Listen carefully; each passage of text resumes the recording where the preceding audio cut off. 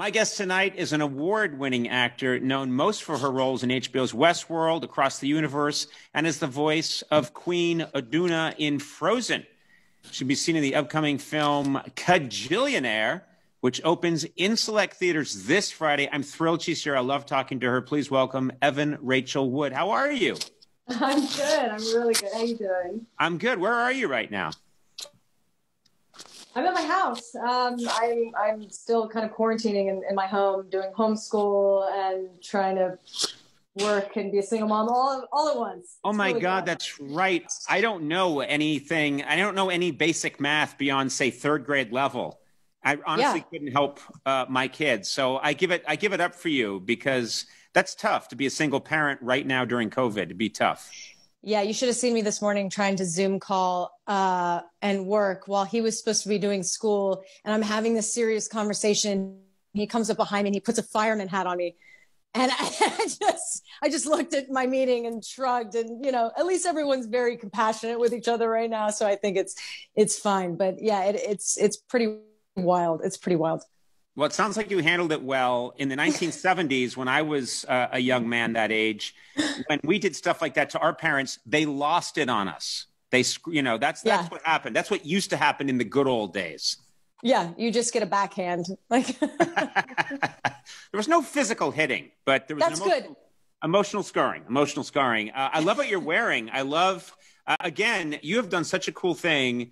You are known for bringing very classy, cool pantsuit sort of looks back into the public eye. And I commend you, because you look amazing. Thank you. Thank you very much. Just keeping up with tradition. Yeah. What's your collection like? Is it incredible at this point, your collection? You know, it's funny. I actually had a friend call and ask me if she could borrow a suit the other day. And I said, I don't have any. And she said, what are you talking about? I was like, I borrow all my clothes. Really? I don't actually get to keep any of these suits. Okay. So you're literally borrowing stuff. Like you'll find out that you have to Zoom with Conan O'Brien in 10 minutes and you're running out the door asking neighbors, can I borrow a pantsuit? I have a very lovely stylist who helps me out, but I don't actually get to keep any of this. You know, I basically model it and then give it back. So it's all an illusion. We found this photo of you when you were a little kid, and you're still wearing a suit. That's true. Actually, I mean, yes, I have been rocking the suits for quite some time. Yeah, look at me. Look at my little business haircut I have. No, I love this. It looks like you're there to sue somebody. Looks like you're a lawyer and you're there. You're there. That's what I was going for. All of us are trying to get through this the best that we can, and we're finding ourselves making decisions we might not make otherwise. I understand that you've been fostering a dog. You've been taking care of a dog temporarily. Is that true? Oh, my God. What's his name? Yes. This is Tommy. He's a little old man. Oh.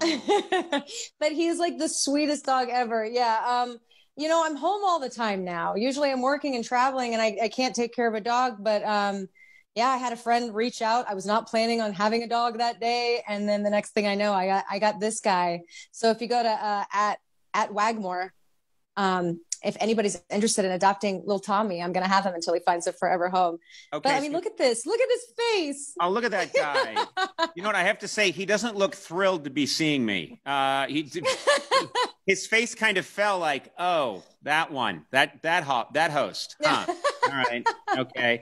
So I want to get the word out, because if someone's out there who would love a sweet, older, let's just say mature, a mature dog. He's mature, yes. And it's at Wagmore? Mm-hmm. Wagmore. Yeah. Just M-O-R. Yeah. And he's a sweetie, and he's very low maintenance. You know, he doesn't do a whole lot now, except just want to be cuddled and fed. And yeah, so if anybody wants little Tommy, he's here. Yeah. I'm telling you, as someone who's quite a bit older than you, that happens later on. Yeah. I want to be cuddled. I want to be held, occasionally dragged onto the porch to take care of whatever I have to take care of, and then dragged back in again. That's exactly right. That's pretty much my life. Let's talk about Kajillionaire. This is a very unusual, and I mean that in a good way, movie. It's very distinctive. your character is, I mean, maybe you could, why don't you describe your character's Old Dolio? Well, first of all, the hair over, I can almost do it now because I've grown out my hair. I see that. But you have hair over your face a lot of the time.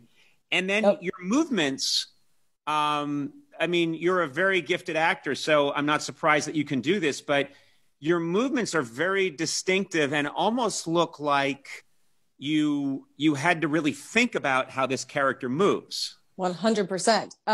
Miranda July, the director, and I would get together and do strange exercises and improvs to try to find the physicality. We ended up actually drawing a lot from animals, weirdly. Oh. And so when people say, what did you base this character on? I say a proud lion who became our sort of blueprint for her. That's so interesting because though I'm not an actor, when I started doing the talk show many years ago, I was thinking about what do I want to embody? And I came up with scared lemur, you know, just like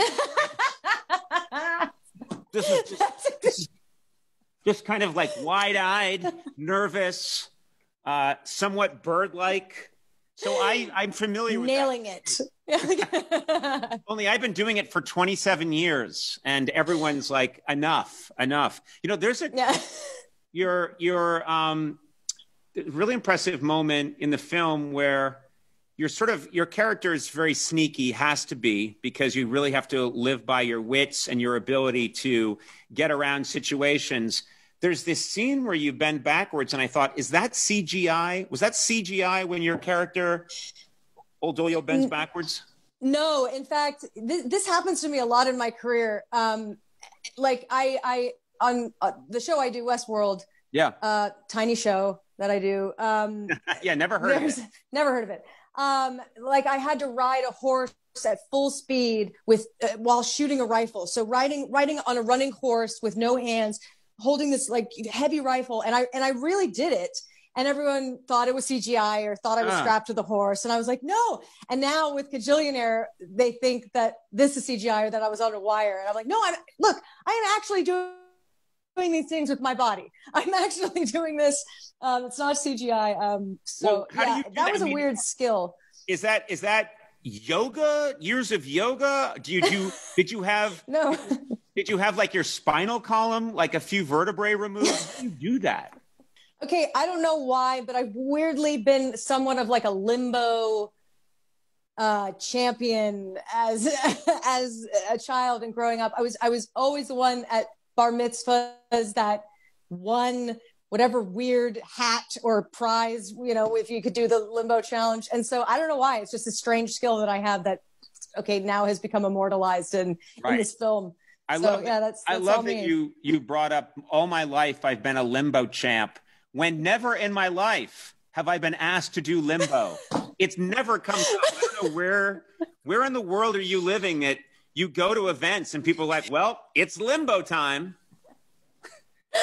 Well, growing up as a kid, it's like in the 90s, I don't know, birthday parties, bar mitzvahs, weddings, just weird things like that. Yeah, limbo.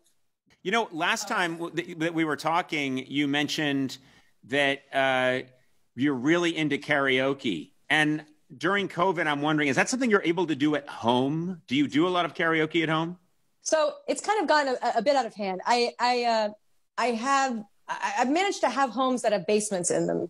And it started with like one little karaoke machine and like a string of lights. And it's evolved into the next house that I moved into had a giant basement. And I basically spent this year turning it into a 1960s tiki karaoke lounge, like with vintage furniture. And like I painted all the walls and I hung like disco lights. And it's very elaborate. Like somebody walked down there the other day and looked at me like I was crazy. They were like, what is this? Yeah. You know, Evan, you know what it sounds like to me, Evan? It sounds like a code violation. It sounds like you are running a legitimate Polynesian restaurant in your basement. I could probably, I need a permit for this. So yes, I have been able to karaoke. I actually just celebrated my 33rd birthday and safely had, people tested, like 3 people who came over, and we actually reenacted like every Broadway show in the basement, complete with a version of It's a Hard Knock Life with my friends with mops and brooms doing a whole choreographed number. And it was wonderful. Yeah, it was very needed in such a gloomy time. Just pure silliness. I know that you love music, and anyone who loves music or even doing stand-up or working in front of a live crowd, that's what we're all jonesing for during COVID. I mean, I really miss restaurants, and I miss audiences. And I'd love to eat a really good meal in front of an audience. That would be my dream in COVID. Fantastic. Yes. But I would like to just blow out my birthday candles. You can't even people can't even blow out their birthday candles on their cakes anymore. Right. It's crazy. Right. Well, your band, was it Evan and Zane? What was the last performance that you did? What was the last? Could you remember? Because I can remember my last live performance. I think was in this theater. And then 2 days later, everything was shut down. So I have this fond memory. Do you remember the last time that you guys performed live? Yes, the last time we performed live, every year we do an anti-Valentine's Day show. We've kind of turned February 15th into the polar opposite of Valentine's Day, because our band started with this idea I had of, singles and brokenhearted people have nowhere to go during this holiday. So I was like, let's cram a bunch of people into a bar and sing just the saddest, most depressing songs about heartbreak and misery. And it turned out to be this very cathartic, amazing night. So now we've made it an annual thing. And so, February 15th, I believe, was our last show live. And we just performed our first streaming show. And you must be able to relate to this, how no one claps after anything that you do. Like, no one laughs at jokes. No one. You mean, are you talking about during Zoom or in my entire career? I don't know. During Zoom, I just served that one up right for no, but I know what you mean, because we're used to weird. Feedback. We're used to feedback. Yeah. Feeding off of the audience's energy. We have none of that. And so you don't know whether or not you're bombing or what. We did a Rage Against the Machine song, Killing in the Name. And man, I think that's the first time that song has ever been played to just a room full of no one. And the song ends with me just screaming, F you, I won't do what they tell me, like over and over. And I really went for it. Just, F you, I won't do what you tell me. And then,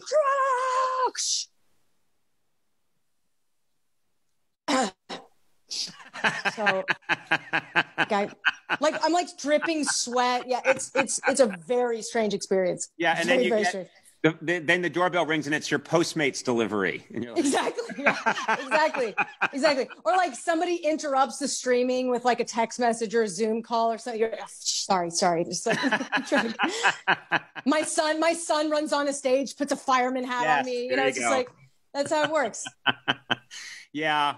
Maybe you just have to shelve Rage Against the Machine during, until you get an audience back. Or just lean in. Maybe we should just only do crazy loud songs and just go for it.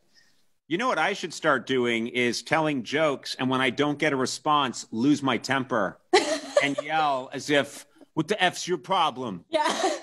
What the man? This is a pretty good joke. What's wrong with you? And just completely escalate until I'm taken away. That would be great.